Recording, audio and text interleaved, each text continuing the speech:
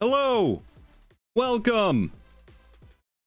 My watch does run on Wanjo time. Don't worry. Hello! My audio may be desynced again after you all messed with me during the last show. So we will get that sorted if that is the case. Huge shout out to Microsoft for the Windows XP sweater. It is freaking phenomenal. If you missed that, I posted it on Twitter. They started sending out last year Windows ugly sweaters, and last year's was Windows 98. And this year, it's Windows XP, my favorite operating system of all time. And so I'm super stoked for that. Welcome to Streamer News. I'm using a new setup here. I've got a couple things tweaked a little bit, so I'm just trying to make sure everything's working here. We got to keep this show a little short. I got to stick to the 1 hour time format, as I actually have to leave like as soon as the as soon as the show is over. So we're hopefully going to get right into the topics here. I do have a couple little things to show off during the unboxing segment again. But just getting everything running here. You got a coffee espresso ad. Okay, that's fine. Moving on, we got quite a few topics. Nothing too exciting, you know, nothing too dramatic happened this week. But I did want to get into some stuff. But I did want to remind you that tomorrow night, Saturday, December 14th at 9 p.m. Eastern Time, we are having another Discord community game night over at eposvox.com/discord, and we're doing Unreal Tournament 2004, which you can get cheaply on Steam or GOG, and both of them will be compatible with each other. We're sticking to the maps that come in the game, so you don't have to download anything extra, and we will be giving away a couple copies if you show up early and don't have them. Come join us to play some freaking awesome Unreal Tournament. It's gonna be a blast. Go check it out. We're gonna have a lot of fun. And we're gonna get right into the normal topics here on Streamer News. This is my bi-weekly, other than holidays, you know, not allowing for it, bi-weekly live news show about all things relating to streamers and streamer news and all of that.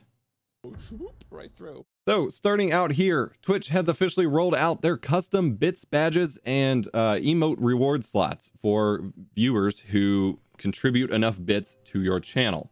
It starts at 1 and 100 bit tiers, and then it goes up to 1,000, 5 million bits if someone's crazy enough to contribute 5 million bits to your channel on Twitch. That's a thing. And so you will be able to customize the little badge that shows up next to their name for having contributed that many bits. And then you also get extra emote slots for people who have contributed those bits, and you unlock those and can add more emotes as well. Twitch is really rolling out. They also have a holiday thing where if someone subs to your channel, then 5 other people get to use the sub emotes for the holiday season or whatever. They're doing a lot to make sure that other people, you know, that streamers and viewers get a lot more involvement with your channel with regards to you know, emotes and little visual flares, and you know, just to feel like they're a part of your channel or something like that. That's pretty much it with this. You get to upload and name them. They have the sizes available on the page. There's 100, I believe 1K, 5K, 10K, 25K, 50K, and it just keeps going up from there, and you can keep chasing all of the bits from there. How much money is 5 million bits? Well, I'm pretty sure they're a cent per bit, at least that the viewer or that the streamer gets. That's like $500, I think. $5,000. I don't remember. I'm not doing math right now. I got very little sleep last night. We're super rushed today. We have a crazy busy schedule today, and my sleep was very sporadic this week. So I am running on fumes this week, guys. All right, switching over to another topic that isn't related to Twitch at all. Western Digital, one of our partners for hard drives, for bulk storage, is talking about their plans moving forward for really high capacity storage. We're talking 24 terabytes per drive, and beyond. There's been some discussion over the past few years about them using what's called energy assisted storage, which means that they either heat up the platters or they use microwaves to basically manipulate the platters in order to be able to contain that much data density on the disks and keep them safe and things like that. And so they are currently juggling between HAMR, which is heat assisted magnetic recording, or MAMR, hammer or mammer, which is microwave magnetic recording. And they're currently trying out both, and they'll use whatever's right for the time. Up till now, they've introduced this technology, but they've actually not been using it for their hard drives just yet. They don't feel like it's necessary yet, but they do plan on pushing up to 24 and 30 terabyte hard drives. And at that point, they'll need this kind of energy assisted technology in order to make that storage, possible. And then they are still targeting a roadmap to get up to 50 terabytes per hard drive. 50 terabytes in one 3.5-inch hard drive. That is bonkers. Obviously, the absolutely bonkers. Every time I say bonkers now, I have to recreate that meme.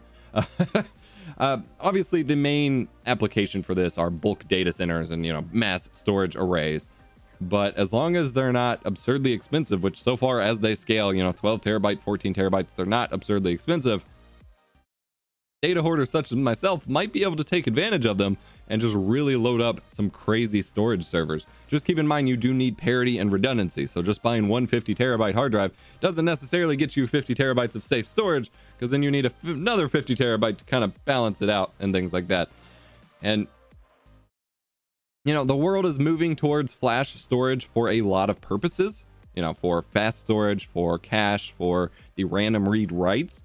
But for bulk data storage that needs to just kind of be written and then sit there and then be read again without, super fast IO or latency, spinning rust as it's referred to, are, still gonna be hanging out for a little bit, I think.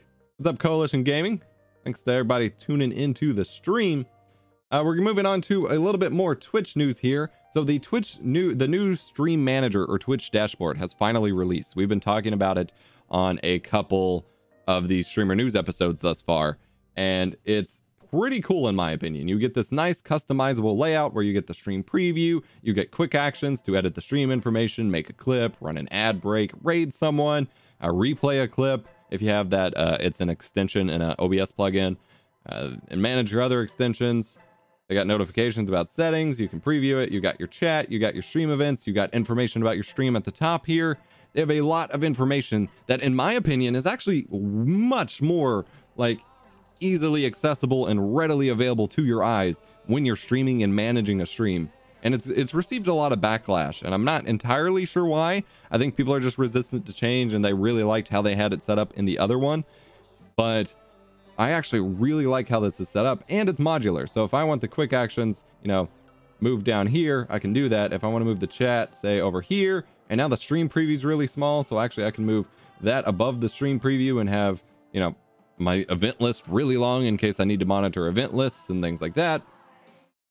It's completely customizable, but if you do something like hide the stream preview player, apparently people have been struggling to figure out that you can still just go here and show player, or if you just get rid of it, supposedly you can just get rid of it entirely. I've not really seen that capability, but people seem to just not pay attention when they're getting rid of stuff and then think that you have to use this secret in order to get it. But there is the Konami code embedded in the studio dashboard where you can get all of these other things. So if you're on the studio dashboard, I hit the wrong button. I need to click something else and undo it real quick here.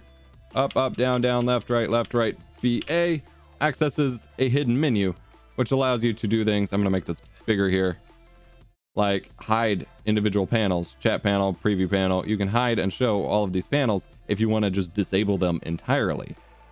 And so that's pretty cool. And to me, IMO, that should be an advanced menu. I don't think it should be necessarily hidden behind Konami code, because that's not very efficient to actually enable this. But you can show and hide all of this right there. I think it's really handy. This is what everyone's wanted from OBS's layout in the first place. And especially once you make it big like that and get all these nice little sections, it's just perfect IMO. So I don't know, but it's been out. It's got a Konami code if you're interested. And then they have this whole article detailing, everything you need to know about it, the quick actions, which are really cool. The quick clip that button, all of these different things. They have a whole thing kind of explaining it if you want to learn more. One more piece of Twitch news for today. We want to move along here. Now, I originally thought Slasher had posted about this before, and I had assumed it was a joke because he was kind of memeing about it with DrLupo. But apparently DrLupo, TimTheTatman, and Lirik have all signed on to stay on Twitch. And according to Rod here, who is at Slasher, he's an industry guy who always has this kind of inside information. The contracts for them to stay on Twitch are actually worth millions of dollars, which is what you would assume. Like, if they're going to be paid millions to move from Twitch to Mixer, then of course they're going to be paid millions to stay on Twitch instead of moving to Mixer. But a lot of, there's been so many announcements thrown in all different directions about what platforms people are going to and things like that. And so Twitch is, making the next steps to actually invest themselves into keeping people around so that they don't get poached to other platforms, which is pretty cool. It's about time. And if you think that Mixer is the only platform, when you stop talking, the music in the background stops too. Well, that's not supposed to be the case. Hey, I know why. I turned it off. I fixed it. Like I said, I'm on a totally new setup, guys. I will have a video covering it very soon, but I'm on a totally new setup. Anyway, if you think that Mixer's the only people paying people to come to your platform, you seem to have forgotten the almighty... That was a joke. Facebook Gaming. Disguised Toast has actually just announced that he's moving to Facebook Gaming. Facebook has been really pushing their game streaming platform for a while, and so they've brought people on board like Level Cap, Trade Chat, Disguised Toast. There's actually a pretty big list of people who have major YouTube presences or who at one point had major Twitch presences who were paid to come over to Facebook and live stream there. Now, I've made fun of it from time to time because honestly, if I'm giving my true opinions here, every time I tune into a Facebook stream, I get really sad because I see people who have 1 million+ subscribers on YouTube who are streaming to like 50 people on Facebook, and they don't seem like they're having a good time. And they're always streaming at these bizarre times like 5 a.m. and they just don't seem happy and they're stuck doing it. But apparently it pays a metric crap ton of money.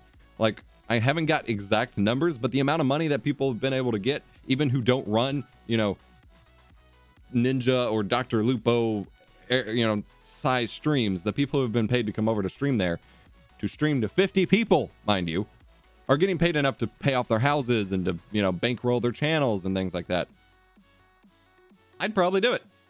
I'd move a stream to Facebook in a heartbeat for that kind of money. I would still be frustrated at nobody being there, but I get it now. I understand. So another person is still going to Facebook, and I will say, for all of the memeing that I do about how few people seem to watch it, and they had some controversy come up, because, I mean, it's Facebook, they do a lot of things wrong. But they had a lot of controversy come up about manipulating view counts to mislead advertisers and things like that. The actual Facebook gaming team, which is very small, it's like a 5-person team. The Facebook gaming team has actually been doing a lot of work to build up the tools available to streamers, especially if you're in the Level Up program. Like, their UI honestly rivals even Twitch's new stream manager. Like, their UI is amazing. They have all these kinds of integrations and all this stuff, and I'm a big fan of it. So I like what they're doing. One more topic here regarding streaming platforms. Stream Elements, which is an overlay service which allows you to you thought the beard was musical? Sorry.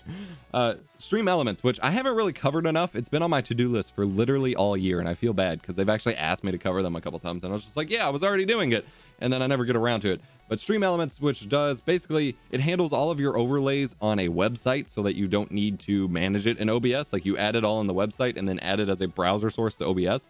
For the most part, what I've seen, they now finally support Mixer, and their OBS plugin, obs.live, is eventually getting the Mixer upgrade soon. But they are getting Mixer support and finally getting in on this. And this is one of the problems that causes me to not recommend some of these extra services, is I can't give a blanket recommendation if they only support one program or platform. It's like, yeah, use this awesome tool, and then you're all excited for it. You're like, yeah, I'm gonna use it for my Mixer streams, but it's only for Twitch users. And then you just got like, you're just disappointed. And I don't like it when they only support specific programs. I understand why that may be at times, and obviously you have to, you know, like phone support or operating system support, you kind of have to put the majority of your development time into what will make you the most money and net you the most users. And if you don't have the resources to do mix or whatever, but about time, it's there to go. I did want to just look at chat here as DrLupo says, a friend of mine was offered $500,000 to stream on Facebook, minimum of 20 hours a week for 1 year. All right, I'm going to do the math on this, which I should be able to do in my head, but I am not doing at this exact moment. 250 grand divided by 52 weeks in a year. That is $4,800 a week divided by 20 hours is 240. My math could be totally wrong here. I'm just rushing this in the calculator. That is over $240 per hour. Not bad. Not bad at all.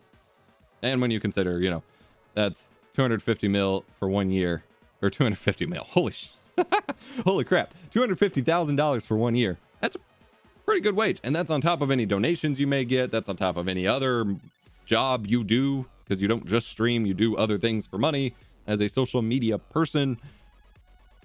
That's not a bad deal. For 600K subs on YouTube, that might be pretty low for that account, but you never know how that translates. $500,000 is 500,000. Yeah, it is. So double that. That's $500 an hour, because I'm an idiot. There you go. Like I said, I'm running on low, but that's fine. That would be really good cash. And yes, someone asking my Twitter is EposFox. My username everywhere is EposFox. My name is EposFox. Yeah, 500K. So yeah, so $10,000 a month or a week, $500 an hour. I would stream on a platform that has 1 user for that and just not care that no one is watching. That's still a 40-hour job because most streamers spend 2 to 1 hours prepping for what they do. Yeah, but I mean, you also do all these other things for work and for jobs and stuff. So yes, but also no. So this is the halfway point for the show. As always, I'm going to be breaking into a couple unboxings here. I need to go grab something I forgot to grab. So this is going to be literally 1 second here.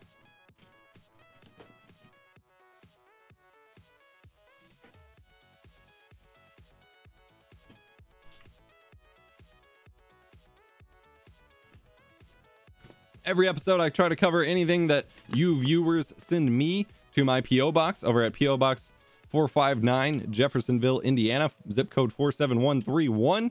And it just so happened that yesterday, and I went ahead and opened it up instead of unboxing it here on the channel, but TechLoose sent me this dope kitty cat neon light, which I'm pretty stoked to get set up in the background. I love little lights like these. I know it's stupid, but I love little lights like those. So super shout out to TechLoose. Thank you for that. I also picked up, this was on a Black Friday sale. I got me a Super Meat Boy from Fangamer. Hell yeah. I got a couple things in for doing review work projects. I've got the Cloner Alliance Flint 4KP Plus, and I have a couple of their other capture cards. This one is their 4K pass-through capture card that captures 1080p 60 over USB-C. It has line in, line out, and mic in. So you have audio routing and 4K pass-through, 1080p capture, competitor to the Elgato HD60S, the Razer Ripsaw HD, the Live Gamer Ultra. So I'll have a review on that coming in time. I got stuff all around me. The GTX 1650 Super, which is officially the cheapest way to get NVENC on your streaming computer. Coming soon. I've been promising that for a little bit. With any of these things, I don't make any promises as to when they will show up on the channel, because I've been very behind with the holidays. Things have been absolutely crazy. Then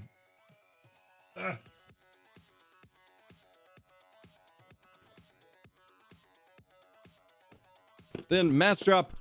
Wow, you can't see that at all. Well, you can kind of see it. Massdrop had a Cyber Monday, Cyber Week sale on the HD58X headphones. I used the 6XX from Sennheiser as my daily drivers, and everyone said these are just different enough that they're worth, you know, checking out. So I picked up a pair. I do have an affiliate link to that will be added to the description of the VOD. I'm excited to check those out. Probably not a video on those. Mr. Roast Biden asks, I don't know why I said Mr. That's not there. Did you ever get the hardcover Sword and Shield hardback guide I sent you? I did not. I just checked my P.O. box yesterday and I did not see it there. Shoot me a tweet or an email or something and we will try to follow up. Someone asks if the NVINC is better on the 1660 Super or 1660 Ti. They are exactly the same. That subscriber notification is not supposed to have audio, Streamlabs. I disabled that. Thanks, Streamlabs. All right, lastly, we have one that I have not unboxed yet. And this one will be a proper unboxing because I'm pretty stoked about it. We get the box open here. But yeah, Roast Biden, shoot me an email with tracking number or something and we will get that sorted out because I did not get that. That would be really freaking cool. So I hope it didn't get lost in shipping. I did have a week or so where I didn't check my P.O. box at all, so it's possible it got sent back to you. That would really suck. Because I don't get any notifications when stuff shows up, so I just have to keep going and checking every day, and it's, you know, not next to my house. So, but shoot me an email or something. We will follow that up, because I really appreciate that you sent that. I just didn't get it. Ah. Ah.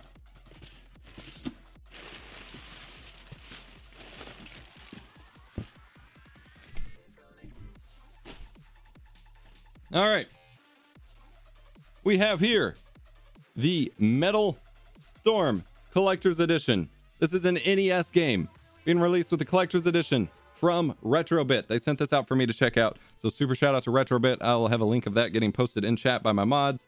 Retrobit does a lot of, you know, retro / modern gaming kind of mixes here that I am always really excited to check out. So this was an NES game, but the Japanese version had a lot more content and things like that that wasn't released here in the States.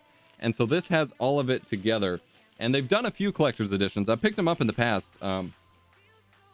Specifically right now, I have the R-Type and R-Type 2, I believe, collector's edition, but most of those didn't come with a whole lot. Whereas this one is really well done here. So I'm just checking on the box what it has here just so I know what's going on. So we get this nice, sick display box to start out with. And even the inside box, really sick little shiny box going on here. Really well packaged. And then inside, nice little combination of things. We get this giant, absolutely giant, ow, Metal Storm pin. Looks really cool. And in case you didn't notice in my retro room tour, I love pins and stickers, but pins are really sick. Then we got a really sick looking figurine here for Metal Storm. It's about the size of an amiibo. I can get this open here. It's a little bit bigger than an amiibo. Andrew Hayes says most platforms don't support higher than 1080p. That is entirely not true. I'm streaming 4K right now. And even Twitch supports streaming 4K and 1440p and things like that. You just are limited by bitrate. So generally it's not a good idea, but you can do it if you're doing like a desktop stream or a coding stream or something like that. You get the nice figurine here. Like I said, it's a little bit bigger than an amiibo, but pretty sick. You know, it's a little thin and it's not positional, you know, like you can't reposition it, articulating, but very nice. Gonna look really sick on a shelf. The colors are absolutely gorgeous. It's a little lighter weight than I expected, but that's fine. And then in the back, we have more. We have our certificate of authenticity, which is, I laugh at, just like I laughed at my DBZ collector's edition, but this is I have number 10 out of 3,000. Okay then, that's a pretty low number. And then you have a couple little, basically postcards, or like lithographs or something, but they're postcards. People collect these, I guess. I'm into the figures and the games, not cardboard, although they're fun to display. And then you get the nice little NES case here. Pretty slick. They, of course, can't put the official Nintendo logo on it, but it is still, you know, it's like you're buying a new NES game in 2019, which is absolutely bonkers. Bonkers, bonkers, bonkers. Whee! glorious shiny case. Nice little holographic art. Open this bad boy up. Unfortunately, I cannot open it from the bottom. I prefer to open cases from the bottom because you always bend up the little front tab here. That's always hard to watch. There's really no way to avoid that. Then inside, you get a full color manual. Hello. Full color manual. Which is pretty cool. You get this nice big ass poster here for Metal Storm, and it's really thick paper too. Really nice. Most of the posters that comes with games are just like thin, easy to tear paper. This is like almost plastic feeling. It might be laminated, but gorgeous art to display. It's definitely going up in the retro room. I still have a little bit of poster space left available to me. I don't know how that was supposed to go back together. There we go. And then lastly, before we finish this unboxing, you get the NES card itself in the protector sleeve, and it's a blue card, which looks absolutely gorgeous. Again, they don't have the official Nintendo logo on it, but it is sick. And of course, you can pop it in a real NES and play it. And I will have some footage of that shown over on my gaming channel at youtube.com/eposvoxgaming if you want to check out how the game looks. All right, I'm gonna run a couple of ads while I put all of this mess back up, and we will finish off. We have a couple big topics to finish off today's episode. So let's do, here we go. I hope it works. Of course not. Why would it work? 1 second. HDR is where it's at. Dad, take over your fear.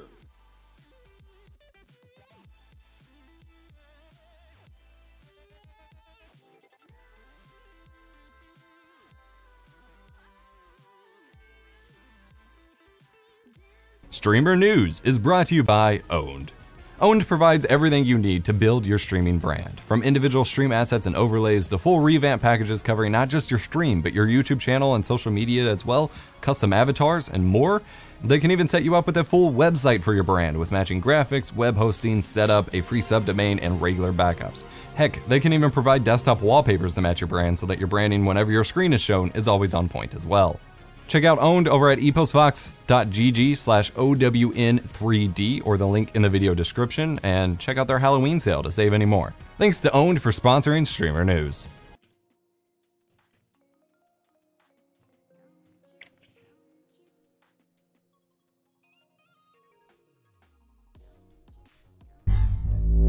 For any length of time, you've probably heard about TubeBuddy, or at least I'd think so, but apparently 70% of my watch time comes from viewers who aren't subscribed. So, this is for you. First, well, get subscribed. Maybe enable notifications. Come on now. Second, check out TubeBuddy. TubeBuddy is an incredible toolkit to help you manage your YouTube channel and improve your productivity and your video's performance quite easily. You can update videos in bulk, optimize your SEO, syndicate to social media, back up your metadata, and more, all with a simple browser extension. Head to eposvox.com/TubeBuddy to learn more and download it for free. They cover educational topics for YouTubers on their YouTube channel, and I cover YouTube news on their blog as well. That's eposvox.com/TubeBuddy to download it for free, but do subscribe first, all right?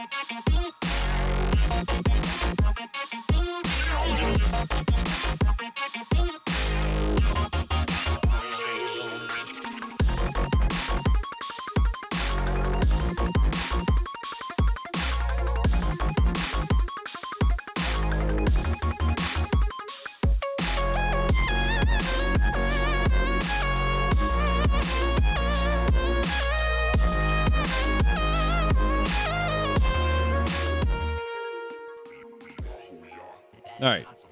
Thank you so much for the $5 super chat from Castlemania Ryan. Thank you very much. Cheers to you too. There you go. Ice is here, so the stream can start. Well, the stream's already halfway over, my dude. You missed most of it. But we got some really good topics coming up here in a moment. Just checking through chat, making sure that, you know, no one has anything they need.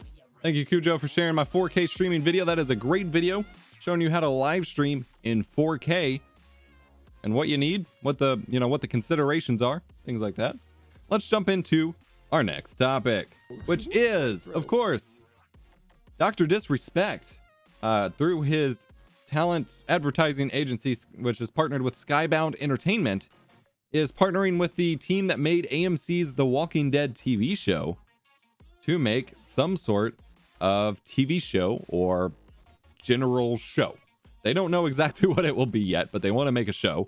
It may be animated, it may not, and it might tackle the origins of Dr. Disrespect. Now, originally, I would say, okay, just go watch Machinima Respawn and see the original videos, the original, you know, reveal of Dr. Disrespect as a character, and you won't need that. But since Machinima got rebranded and they took down all of their videos, much to my dismay, you can't do that anymore, which is really upsetting to me. So maybe it'll be interesting, but really the origin of the character is he needed a shtick for a video, so he said, I'm gonna be 80s cheese, Dr. Disrespect. Yeah, and we'll see what comes of it. All right, next up, I had a couple requests to talk about this, and obviously I don't really have the time to, or, you know, before the show came up, to dive in and actually test any of this yet. The Walking Disrespect, I love it. I didn't have the time to test any of this yet, but AMD has announced their 5500 XT graphics card, which is another even more budget-oriented one, and that one might be one I can pick up so I can further mess around with with the AMF encoder and the encoder streaming side. But AMD also released their new Adrenalin 2020. Adrenalin is their graphics software driver package tool set that has, you know, it's like GeForce Experience, but for AMD, it's AMD Adrenalin. This is their 2020 release, which has new features and improvements to existing features.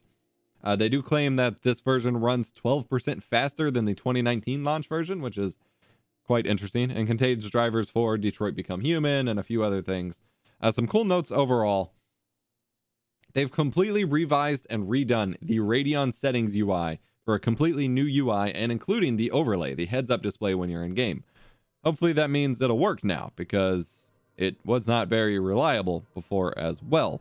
But they have that working. They've also introduced a new Radeon Boost feature, which will allow you to adjust some game resolutions on the fly to keep your frame rate up. But that's a little weird to have as a feature of their software system, given that the only games that this will support are games that already had, for the most part, dynamic resolution supported in the game. So I don't know if this is just an option for people who don't want to dive into their game's graphic settings to just kind of automatically enable it for you. You know, you check it and you don't have to mess with your game settings, or if this somehow works differently than the dynamic resolution scaling that's already built into the games. Not sure. We'll have to see if Digital Foundry tests or something and find out, because I'm not gonna dive into all of that too much. They did introduce integer scaling for the driver, which has been requested by all GPU manufacturers for a long time. Intel was first to jump on board and say their next generation of graphics products will contain integer scaling, and then Nvidia was like, all right, fine, but only on RTX cards for some reason. And now AMD is on board, have released integer scaling, which helps a lot for more, you know, small detail oriented games, pixel art games, retro games. When you want to scale them up, the normal way that graphics cards that scale these games gets super blurry and interpolated, and it's not very accurate, whereas integer scaling is an exact scale to your screen size, which is completely important. And Cujo points out that the best feature of this software is that there's no login required. I didn't realize that. That is actually important. I use a Pi-hole, which is an ad blocker that you set up on a Raspberry Pi for my network to block certain things. And one of the blacklists I subscribe to keeps blocking NVIDIA services, even if I try to disable it. And so it gets really annoying whenever I'm setting up a new test bench and I go to launch GeForce Experience to download drivers, and I literally, it won't load. It blocks the login page for GeForce Experience. I don't know why I need to log in. It's absolutely frustrating as hell. I'm so glad that AMD's doesn't require it, I guess. It also introduces anti-lag for DX9 games for pre-9 Navi cards, and then they finally enabled Radeon image sharpening for DirectX 11 games, which is pretty cool. They also have a new feature, AMD Link, which is your, basically GeForce Now. You're able to stream your video games from your gaming PC anywhere in the world, be that another PC on your network or even to your phone when you're in the coffee shop. This isn't entirely new as a concept for anybody in particular, but it's new to AMD for, this driver update, and it's pretty cool to see them introduced. Now, I did see a couple people in the OBS Discord server talking about that this version introduces a new UI with a UI change for their streaming stuff, for Relive, for your ability to game record and stream, and improves it quite a bit. So I am super stoked to take a look at that, because if you may remember, earlier this year I took a look at Relive back in July-ish on the Navi cards, and it was a dumpster fire, and it apparently had been a dumpster fire for years. So I'm really hoping this update had revamped that a little bit so it's actually functional and works a little bit better. But we'll see. We'll see. I don't know if I believe it. All right, so I believe this is the last topic of today. Like I said, I needed to keep today's stream short so I can immediately leave the house and go pick up my wife from somewhere. But the last topic of today's stream is, of course, I couldn't avoid talking about the new Xbox. The Xbox Series X, or as someone in our Discord server started calling it, the Sexbox. Okay then.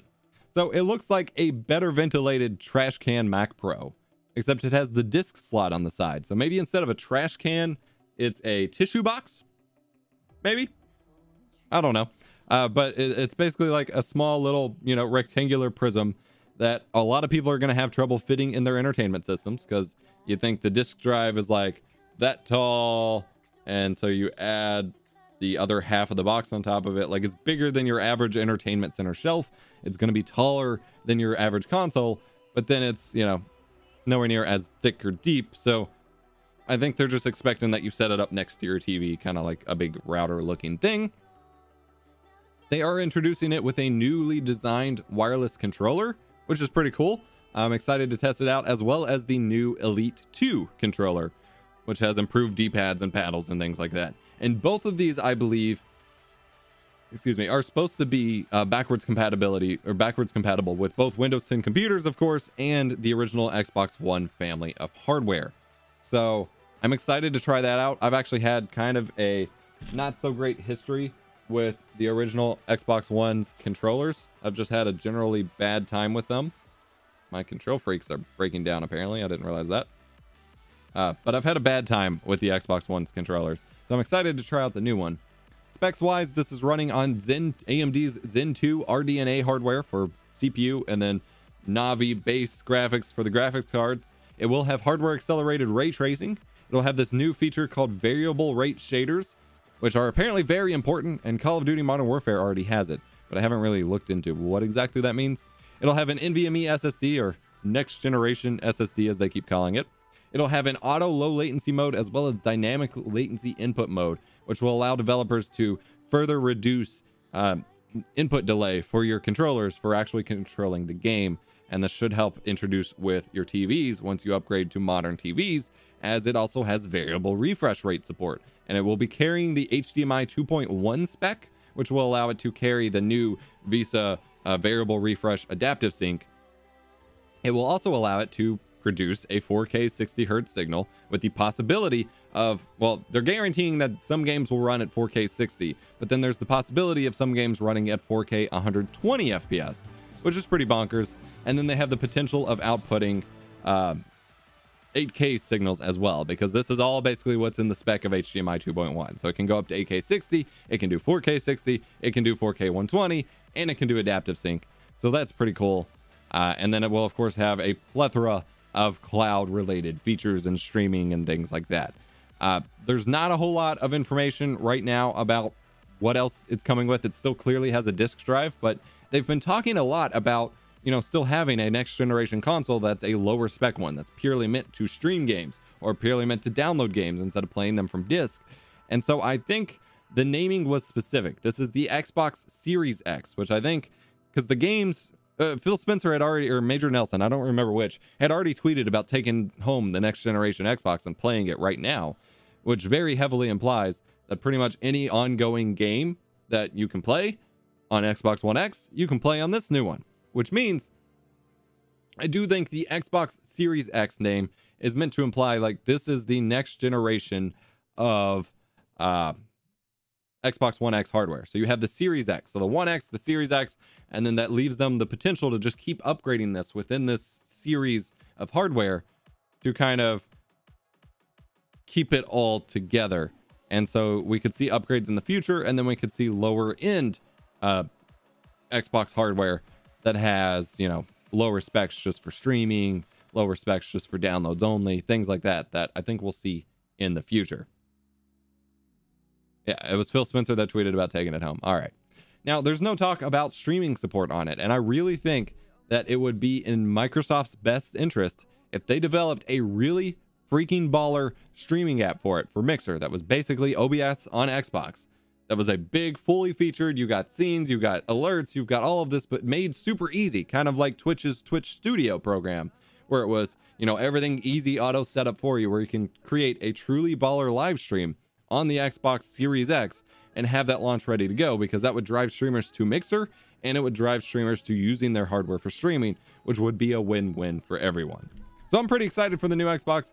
This next generation transition is going to get pretty crazy with the Xbox Series X and no one having a clue what to call that. The PlayStation 5, apparently a few years later, the PlayStation 5 Pro, and then a few years later, the PlayStation 6. It's going to get weird. I hate these transitional times because I always have the fear of missing out going on, but very optimistic and stoked regardless. Super shout out to, where'd the name go? David Wilson for the $10 super chat. Money for dumpster fire extinguisher or beer, whatever works. We'll get a dumpster fire extinguisher then. Let's go for it. OBS on Xbox. You heard it here first. Streamer news exclusive. World premiere. That's pretty much all I had for you today, guys. Like I said, wanted to make it a short show. Super shout out to Tech Loose for sending me the dope kitty lights. Shout out to Retrobit for the Metal Storm Collector's Edition. Like I said, I'll have a full video on the gaming channel. Just it'll be an excerpt of this, but with gameplay and stuff like that. Thank you so much for watching this episode of Streamer News. If you have topics you want to see me cover, be sure to tweet them at me or comment below on this video. Hit the like button if you enjoyed. Subscribe for more tech education. We've got some cool videos coming, assuming I can get them fit in around all of the crazy holidays. It's really been disrupting my schedule. A lot of stuff coming. We did have a question about the kids situation. It is due April 30th, in case you were unaware. If you're interested in sending in anything for the unboxing segment, you can do so to P.O. Box 459, Jeffersonville, Indiana, zip code 47131. And after the holiday, we will be releasing a baby registry kind of thing, but we don't want it to interfere with what family might be getting right now or anything like that. Thank you so much for watching. Thank you so much for your support. It does not need dual monitors. It will do an overlay just like the current Xbox One and PlayStation does already. You don't need dual monitors for console streaming. Thank you for watching. I'll see you next time.